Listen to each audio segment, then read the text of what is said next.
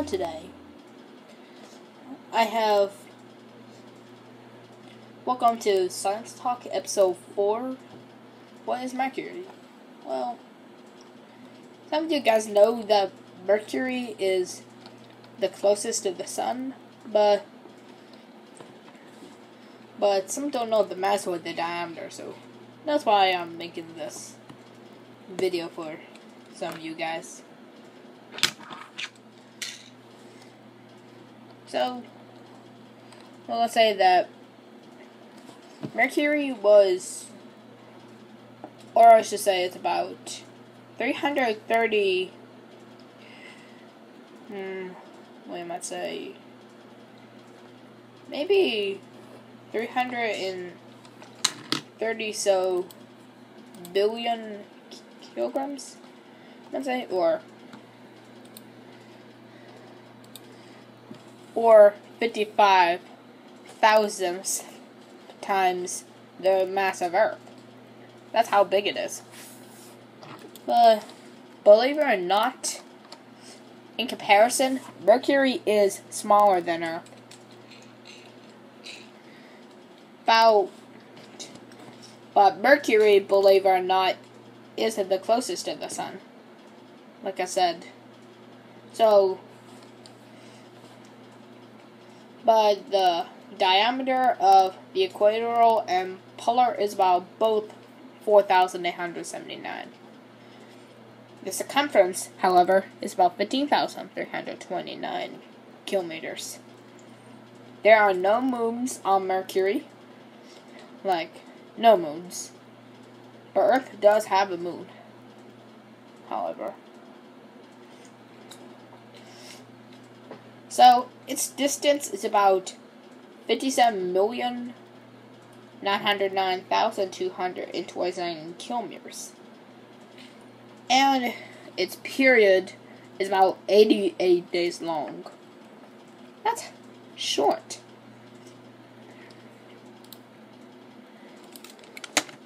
Well, you know what, guys? It could be about 277 less days than Earth. That's maybe because it rotates faster. I don't know. But what I know is the temperature is about approximately 173 degrees Celsius below freezing to about 427 degrees. So, what I was about to do, guys, is...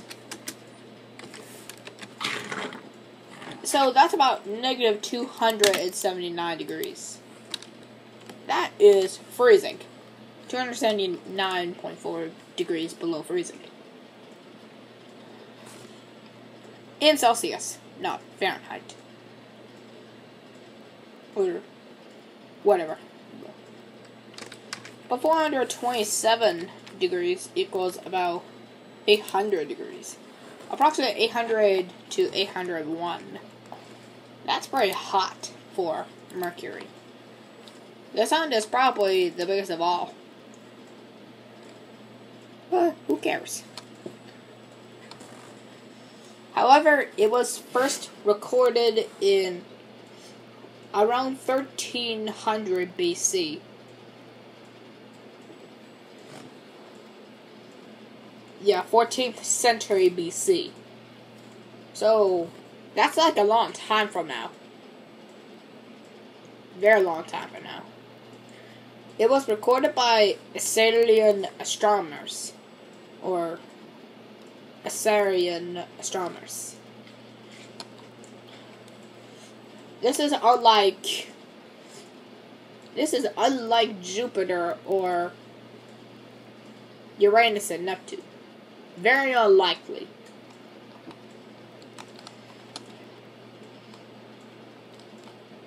But we'll find out about that. It is the smallest planet in the solar system, believe it or not. I bet some of you guys know that, but one of the 5 planets can be visible with the naked eye. Venus, Neptune, or Jupiter cannot be seen by a naked eye. And Mercury is just about 4,879 kilometers across its equator. About compared with 12,742 kilometers with Earth.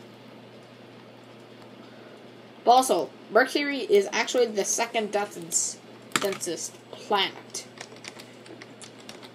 What I believe is the most densest planet, y'all?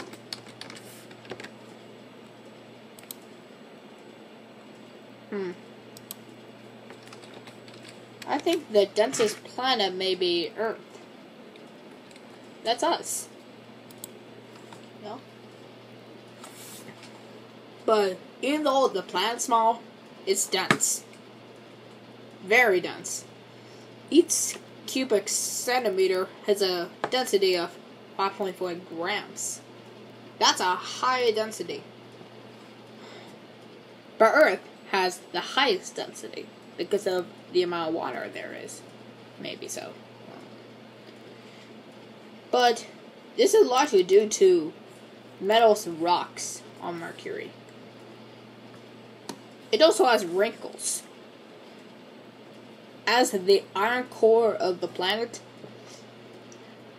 is cooled and contracted, the surface of the planet became wrinkled.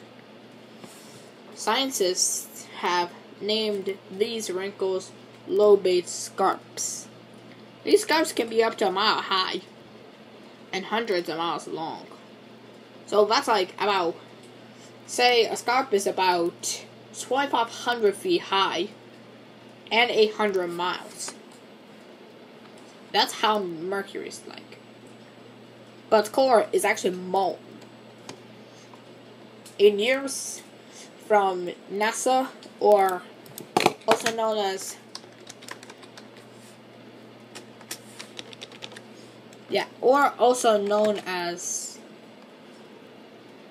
the National Aeronautics and Space Administration, have come to believe the solid iron core of Mercury could be in fact molten. Normally, the core of small planets cools rapidly. After extensive research, lighters were not allowed with those who expected from a solid core. Scientists now believe the core can be contained a lighter element such as sulfur,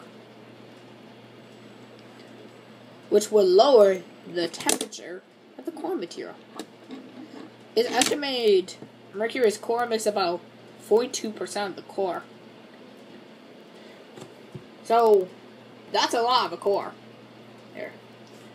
And the rest is about 58%. So, the Earth's core makes about 17%. 83%, who knows?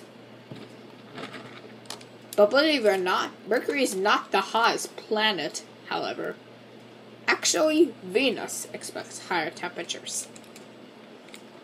The surface of Mercury, which faces the sun's temperatures, is about 427 degrees Celsius, or 800.6 degrees Fahrenheit. While on the alternate side, it can be low as 173 degrees below freezing Celsius. This is due to the planet having no atmosphere.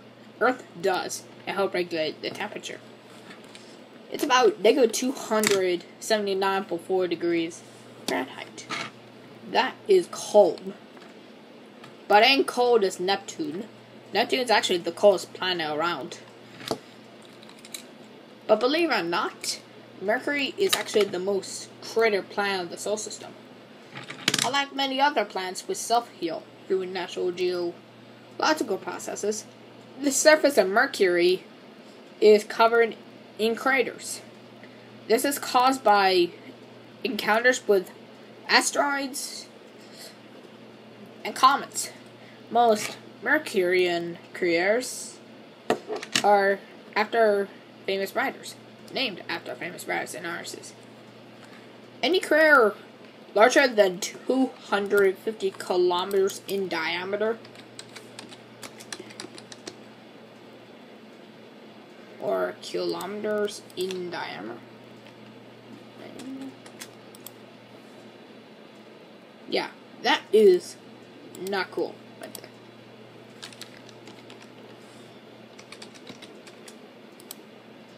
longer than 155 miles.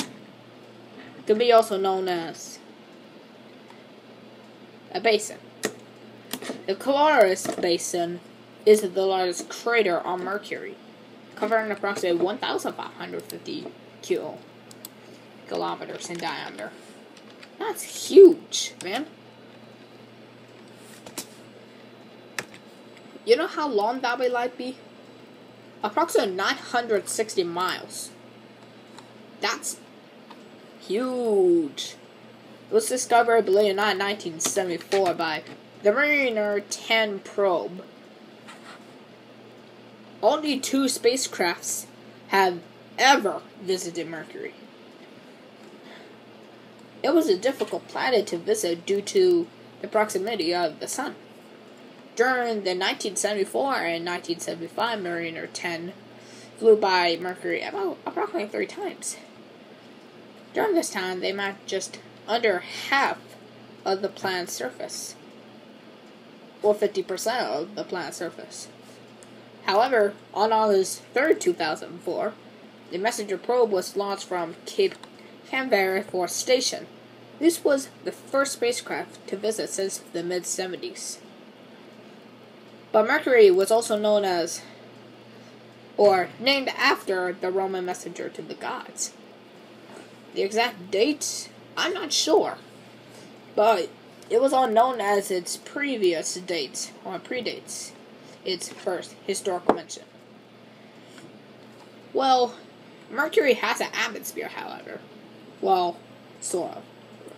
I'm not sure, but who knows. But Mercury is just about 38% of the gravity on Earth. This is too little to hold on to what atmosphere it has, which is blown away by solar winds. However, while gases escape into space, they are constantly being replenished at the same time by the same solar winds, radioactive decay, and dust caused by micrometeors. So, meteors can be around near Mercury, believe it or not. But, however, Mercury completes about 3 rotations about its axis, and up till 1965. It was thought that the same side of Mercury constantly faced the Sun. 13 times a century, Mercury can be observed from the Earth, passing across the face of the Sun, an event called a transit. The next one, however, will occur on May 9th, 2016. Alright, that's how much I got, guys. Tomorrow's episode will be on Venus. Alright? Stay tuned, guys. Take care.